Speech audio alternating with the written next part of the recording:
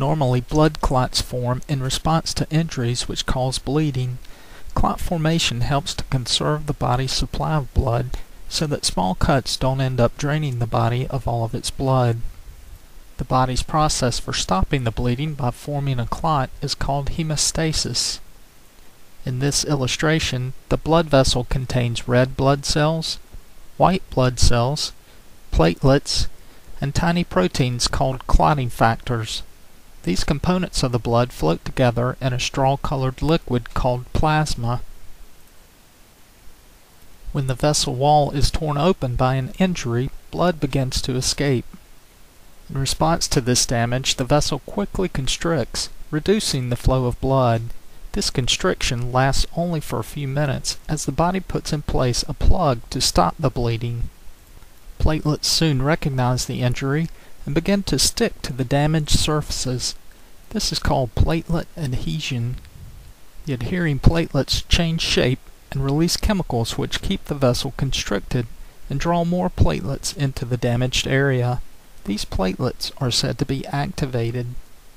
Additional platelets arrive and begin to stick to one another so that a loose plug is formed. This is called platelet aggregation. When tissue is torn apart during an injury, blood is exposed to a chemical called tissue factor, which naturally resides on the surface of tissue cells, or may also be displayed on the inner lining of the blood vessel wall. This tissue factor sets into motion the chemical reactions of the clotting factors found floating in the nearby blood. Around a dozen different chemicals called clotting factors circulate inactively within the blood.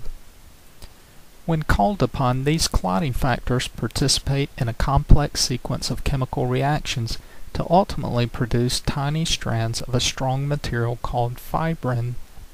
Fibrin strands form in and around the loosely arranged plug of platelets, and eventually form a meshwork which tightly binds the plug together. This meshwork keeps the platelets from being washed away by the flow of blood and makes the platelet plug more watertight. Red blood cells and white blood cells become trapped in the meshwork as it forms, giving the plug its characteristic red color. The overall process of forming these fibrin strands to solidify the clot is called coagulation. So within a matter of minutes, a sturdy plug is formed to arrest the outflow of blood, but too much coagulation activity allows the clot to grow much larger than it should. Two groups of the body's own naturally produced chemicals help to limit the size of the clot. The first group blocks coagulation. These substances are known as coagulation inhibitors or natural anticoagulants. When these chemicals interfere with the reactions among the clotting factors, fibrin formation is blocked, and no new fibrin strands are available to hold additional cells to the clot. In this way, clot growth is kept to a minimum. The other group of chemicals keeps clot growth under control by cutting the fibrin strands and actually dissolving part of the clot. These chemicals are part of the natural process known as fibrinolysis. Fibrinolysis occurs as chemicals called plasminogen activators are slowly released from the inner lining of the damaged vessel wall. These plasminogen activators trigger the destruction of the fibrin strands that hold the clot together. So coagulation inhibitors can only stop the growth of the clot, but fibrinolysis can actually dissolve part or all of the clot.